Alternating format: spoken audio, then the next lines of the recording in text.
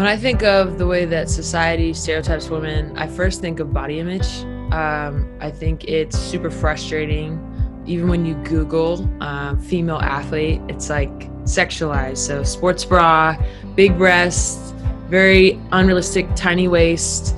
But that's not athletic. You have to maintain some type of body fat to be able to withstand, long periods of time in terms of like strength, conditioning. Like obviously there's healthiness in that to be lean and fit, but strength training is another thing that it's kind of almost looked down upon, about being too strong, too powerful. And it can be frustrating because some of the best female athletes in the world don't look like that little mini petite girl on Google.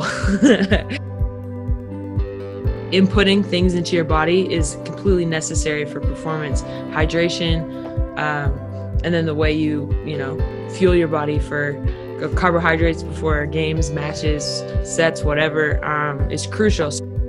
It's tough because it's like, okay, I have this diet of the way I'm eating and like I have to maintain for performance, but also want to look good, and it's like this fine line, and it can be frustrating to be able to go back and forth between that.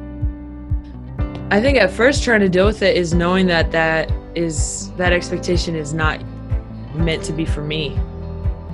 I know that how I look is like, I have to tell myself sometimes like, hey, you know what, this is what you need to do in order to be successful, and you look good. So stop comparing yourself. I think we talk about comparison is like the root of all disappointment.